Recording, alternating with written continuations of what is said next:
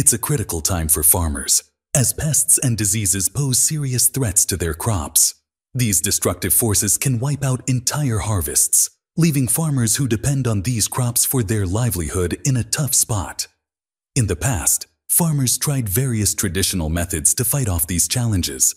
Sometimes they succeeded, but many times they fell short.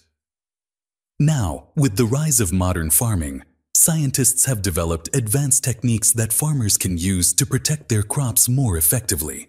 In today's video, we'll explore these innovative pest and disease control methods that are changing the face of agriculture. Stick around until the end, and don't forget to hit the subscribe and like button. It will definitely help you stay informed about the latest agricultural techniques. Let's dive into the main topic. Introduction to Pest and Disease Management. Pests and diseases have always been a major challenge in agriculture. Managing them effectively is key to ensuring healthy crops and good yields. Pest and disease management involves using different techniques to reduce or completely prevent the damage caused by insects, fungi, bacteria, and other harmful organisms that attack crops.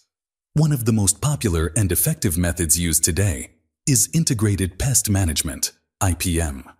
IPM combines different approaches, from natural methods to advanced technology, to control pests in a way that is both effective and sustainable.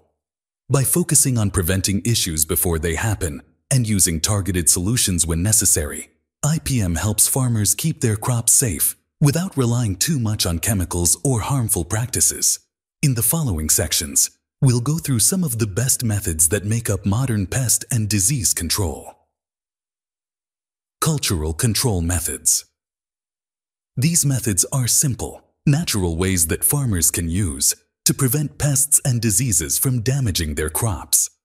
These methods involve changing the way crops are grown and maintained, focusing on creating an environment that makes it hard for pests and diseases to thrive. Let's explore some of the most effective cultural control techniques used in agriculture today. Crop rotation. This involves planting different types of crops in the same field over a few seasons. By rotating crops, pests and diseases that depend on a particular plant don't have a chance to build up and become a big problem. For example, if a pest loves corn, planting beans the next season can help disrupt the pest's life cycle.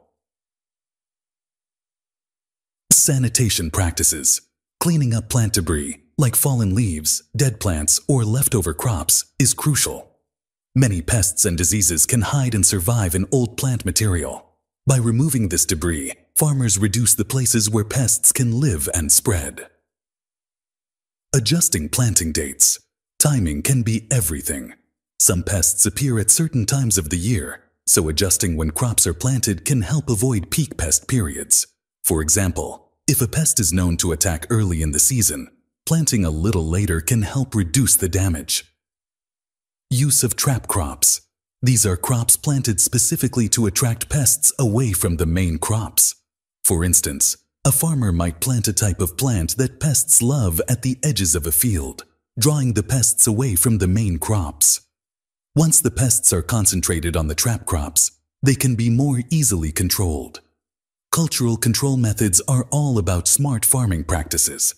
These methods work together to keep the farm environment clean and less appealing to pests and diseases, reducing the need for more drastic measures like chemical pesticides. Biological control methods. Biological control methods focus on using nature's own solutions to manage pests and diseases. Instead of relying on chemicals, farmers use beneficial insects, microorganisms, or even other plants to help keep harmful pests under control. This is a more environmentally friendly approach that works with the natural ecosystem. Here's how it works. Introduction of beneficial insects. Some insects are natural enemies of pests. For example, ladybugs and parasitic wasps can help control aphids, which are small pests that damage crops. By releasing these beneficial insects into the fields, farmers can reduce the population of harmful pests without using chemicals. Microbial pesticides. These are pesticides made from naturally occurring microorganisms, like bacteria and fungi, that specifically target pests. One well-known example is Bacillus thuringiensis, BT, a bacteria that produces toxins harmful to certain insects, but safe for plants and humans. Farmers spray BT on crops to control pests like caterpillars and beetles. Enhancing natural predators. Sometimes the goal is to create a better environment for natural predators of pests. By encouraging birds, spiders, or even other insects to live near farms, pests can be naturally controlled. For example, birds may help by eating large numbers of harmful insects. These biological methods are a great way to control pests in a sustainable manner, reducing the need for synthetic pesticides. They also help maintain a balanced ecosystem, keeping pests in check naturally. Chemical control methods. These methods involve using substances like pesticides to manage pests and diseases. While chemicals can be very effective, they need to be used carefully to avoid harming the environment, beneficial insects, and even the crops themselves. Here are some of the ways farmers use chemicals safely and effectively. Selective pesticide application. Instead of spraying large areas, farmers now focus on applying pesticides only where they are needed. This reduces the amount of chemicals used and targets the pests directly, making it more efficient and less harmful to the surrounding environment. Resistance management strategies. Over time, pests can become resistant to pesticides if the same chemicals are used repeatedly. To prevent this, farmers rotate between different types of pesticides or combine them with other pest control methods. This helps keep pests from developing resistance, ensuring that pesticides remain effective. Safe and targeted use of insecticides, fungicides, and herbicides. Farmers are trained to apply chemicals in a way that minimizes risks. For example, they use the right amount of product, apply it at the best time, and target specific pests or diseases. This helps to protect beneficial insects like bees and reduce pollution. Although chemical control methods are a powerful tool in agriculture, modern farming emphasizes using them wisely and in combination with other methods to maintain a healthy and balanced ecosystem. Physical and mechanical control. These methods are techniques that physically remove or block pests from damaging crops. These methods don't rely on chemicals and can be very effective in protecting plants. Let's look at some common approaches farmers use. Barriers and traps. Simple tools like nets, fences, or sticky traps can prevent pests from reaching crops. For example, nets can stop insects or birds from getting to plants, while sticky traps catch flying pests, keeping them from spreading. Manual removal of pests. Sometimes the old-fashioned method of picking pests off plants by hand is the best option, especially in smaller fields or gardens. Farmers can physically remove insects like caterpillars or beetles before they cause serious damage. Soil solarization. This method uses the sun's heat to control pests and diseases in the soil. Farmers cover the soil with clear plastic, trapping sunlight, and heating the soil to temperatures that kill harmful organisms like fungi, bacteria, and insect larvae. It's a natural and effective way to sterilize the soil without chemicals. These physical and mechanical methods are often simple but highly effective. They help farmers protect their crops while minimizing the use of harmful substances, making them a great choice for sustainable agriculture. Genetic control methods. These methods involve using the natural or modified genetics of crops to protect them from pests and diseases. These methods focus on breeding or engineering plants to be naturally resistant, reducing the need for chemicals or other control measures. Here's how it works. Breeding pest-resistant crop varieties. Over time, scientists and farmers have developed crop varieties that are naturally resistant to specific pests or diseases. For example, some types of wheat are bred to resist rust, a common fungal disease. By planting these resistant varieties, farmers can avoid many of the problems caused by pests and diseases. Genetically modified organisms, GMOs. In some cases, scientists use genetic engineering to create crops with built-in resistance to pests. For example, BT crops have been modified to produce a natural toxin from Bacillus thuringiensis, that kills certain insects when they try to eat the plant. This reduces the need for chemical pesticides and makes pest control more efficient. These genetic control methods offer farmers a powerful tool to naturally protect their crops, making farming more sustainable and less reliant on chemical treatments. By using plants that can defend themselves, farmers can focus on growing healthier and more productive crops. Advanced monitoring and diagnostic technologies. These advanced technologies help farmers detect pests and diseases early, making it easier to control them before they cause serious damage.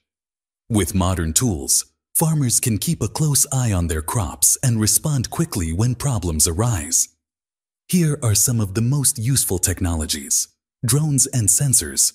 Drones equipped with cameras and sensors can fly over fields and take detailed images. These images can show signs of pest infestations or diseases that might not be visible from the ground. Sensors placed in the field can also track conditions like temperature, humidity, and soil moisture, which affect pest activity. Precision agriculture tools.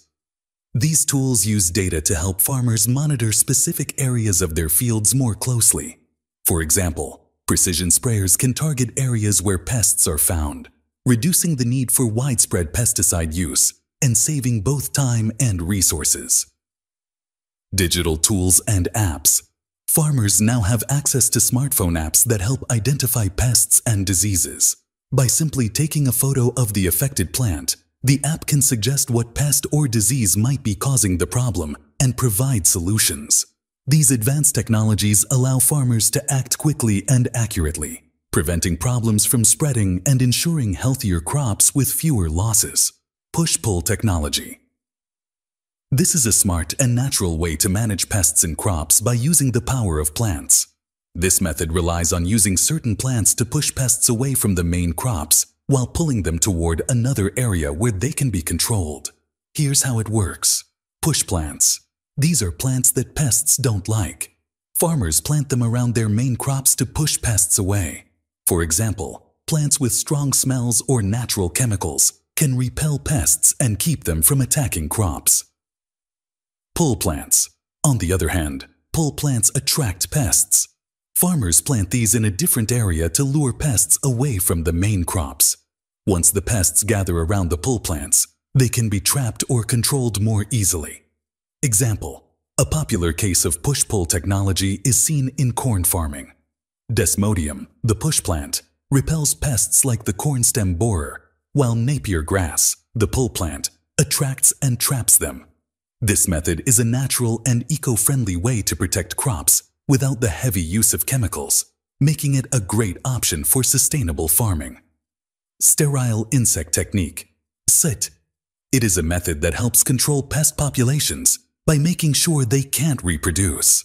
It's a simple but effective process that doesn't involve harmful chemicals. Here's how it works. Sterilizing insects. Scientists breed large numbers of male insects in a lab and make them sterile, meaning they can't produce offspring. This is usually done using radiation.